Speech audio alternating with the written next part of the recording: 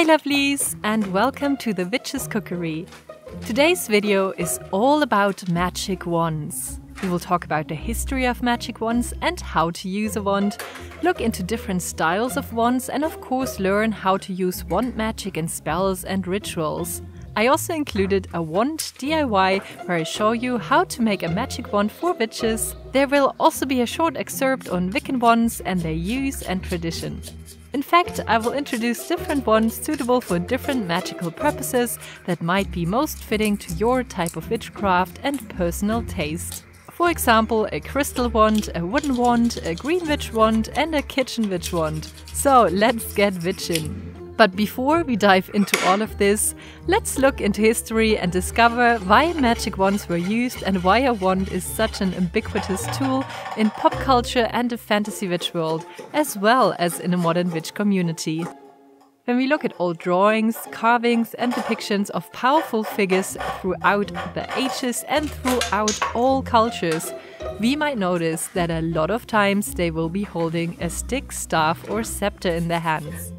From the Egyptian pharaohs to the Roman Flamines, the sorceress Circe in Greek mythology to the Siberian shamans, and of course biblical depictions of Jesus, Moses and other religious figures.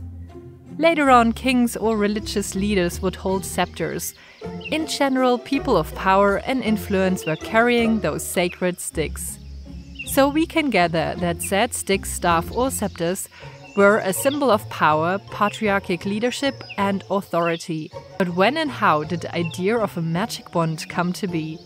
It is hard to pinpoint the exact use for wands throughout the ages because as an object it is polysemous, meaning it is an everyday, easy to obtain item that can hold different meaning. In some cases it might just have been a stick, in other cases it was believed to hold additional magical meaning.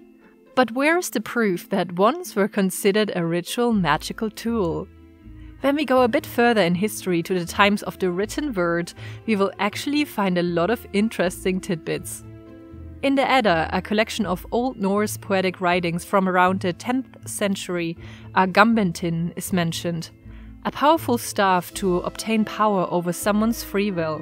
In Homer's Odyssey, Circe transformed men into swine with a touch of her magic wand. The Key of Solomon, a grimoire from the 14th century and widely spread manuscript of Renaissance magic, mentions magic wands and how to make them multiple times.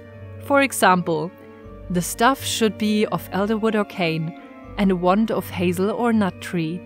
In all cases, the wood being virgin, that is, of 1 year's growth only. They should each be cut from the tree at a single stroke on a day of Mercury at sunrise. The characters shown should be written or engraved thereon in the day and hour of Mercury. In the Wiccan belief, the wand is part of the traditional ceremonial tools for any practitioner. Depending on the Wiccan tradition you follow, the wand is either associated with the element of air or the element of fire, due to its function as a magical transformation and manifestation tool. Having a linear, projective shape, it is sacred to the god. A Wiccan wand will usually be made out of wood and is often used to invoke the goddess and god, may be used to draw magical symbols in the air or on the ground, or to cast a circle in which the ritual or spell work is performed. But what do we use a wand for in witchcraft? A lot of modern witches outside the Wiccan belief also like to work with wand magic for different purposes. A wand is in general there to guide energy from or to you, channel and fortify magical intention or energy and manipulate it. You can, for example, use a wand to enchant an item, a person or yourself by directly putting your magical intention into it. You can direct spells and energy upon a receiving object or person, for example, for the purpose of healing. You can use a wand to feel out energy or to connect with energy. For example, I love to work with sticks found in the forest in order to draw grounding energy from the forest floor by placing a wooden staff in my hand and connecting it to the ground underneath. Wand magic is often used to cast a circle by physically drawing one around you with a wand, or toward your home by walking the outlines of your house with your magic wand while visualizing a protective barrier. It can also be used in energetic shielding and protection in general, or to directly cleanse space in combination with visualization and sometimes the use of a specific crystal wand. You can even have special wands for different spells and types of magic. I do, for example, have a variety of kitchen witch wands, simple cooking spoons that I have wood burned with certain sigils for different intentions and spells. For example, one that helps me conjure up healthy and balanced meals, or another one to stir love and compassion into the food. So this wand already holds a magical intent and energy in it, which I put in there while making it. And I imagine by stirring my food with it, it gives off some of its magic and infuses the dish. So here the wand contains a spell that then is released upon using. There are different ways to use the wand. You will most likely hold it in your hand to channel a certain energy through it. What I find works best is to imagine it as a magic pen that can ride in the air with whatever you let flow into it. So you build up an energy in yourself and then visualize it flowing out through your wand with which you can direct it. Depending on how you can feel your magical energy flowing best with your magic wand, there are different ways to handle it. For example, by just directing it onto an object, person or recipient of your spell, by knocking it onto something, solidating the energy, touching an object to connect with it, or by waving it over a person or object to sense energy. Mostly, a magic wand will be made out of wood, especially when following a Wiccan tradition. However, depending on culture, tradition and preferences, materials can widely vary from crystals to metals to bone and ivory to hot glue and plastic. A lot of witches do prefer to use natural materials, claiming that the energy will flow freer through such a wand. But let me tell you ladies, I do have a magic wand made from plastic and it fully satisfies me. Give me a winky smile in the comments down below if you own one too. Different materials will be linked to different correspondences and you can look what speaks to you and your purpose most. But let's look at wooden wands first. In a lot of the medieval grimoires, we will find descriptions of the exact types of woods to use for different purposes in wands.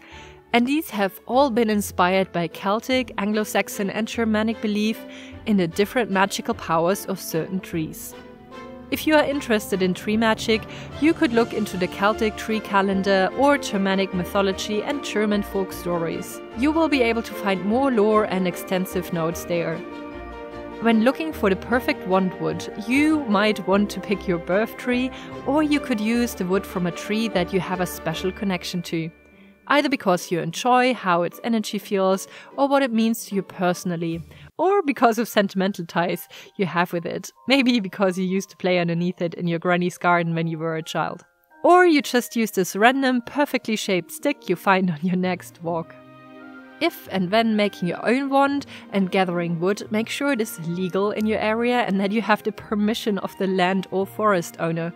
Also educate yourself on how to harvest the wood without harming the tree and be respectful to Mother Nature. A lot of witches also work with crystal wands, often for the purpose of healing or cleansing space. There are also specific ones for working with your chakras that often contain corresponding crystals. These ones will either be made of wood with a crystal on one or both sides, one cylindric crystal to be held in the hand, or can be a combination of multiple crystals. In the last mentioned case, I have seen a lot of witches use copper wire to hold their crystal wand together, claiming copper is a great energy conductor, which of course is true for electric and thermal energy. However, in witchcraft we are working more with a metaphorical kind of energy, not so much with a scientific measurable energy. So depending on your belief in this, it might work great for you, but it is definitely not a must or based on hard scientific facts. So personally, I rather go for things I feel a connection to. To quote Mr. Ollivander, the wand chooses the wizard, and I do wholeheartedly agree. If you want to use a magic wand, just choose the one that calls out to you and don't make it into a whole to-do or worry about other people's 2 cents. You can get as creative as you like with your wand making and really tailor it to your type of witchcraft, personal aesthetic preferences, or give meaning by including certain symbols, sigils, materials, colors, or shapes. before I made these wands for the purpose of this video, I would only use my kitchen witch spoons and sometimes while in the forest pick up a fallen branch as a part of a mindful moment or nature ritual. So magic wands are definitely not necessary when practicing witchcraft, but they can be a useful and fun thing to have if you like to work with tools in your craft. So here we have it, my little magic wand collection. I do hope you enjoyed this video, and if you are now excited to make your own wand, I have linked you some great magic wand tutorials in the description box down below. I also included book suggestions for working with wood or trees in your witchcraft that might come in handy when picking the material for your wand. Or maybe you do have a wand already. I would love to hear what you work with and how you personally use your wand. Feel invited to leave a comment and share your experience and knowledge with this witch community. Have the most magical day and see you soon!